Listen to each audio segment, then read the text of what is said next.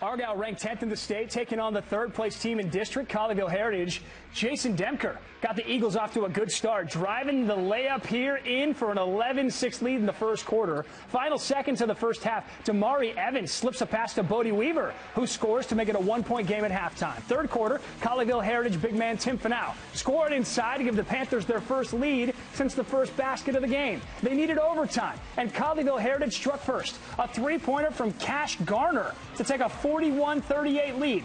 DEMCHER responds, though, on Argyle's next possession, driving baseline and finishing with a big dunk, making it a one-point game. Argyle gets one last chance, but JONATHAN LUNGENI's floater, no good here, and Colleyville Heritage wins it 42-41 in overtime.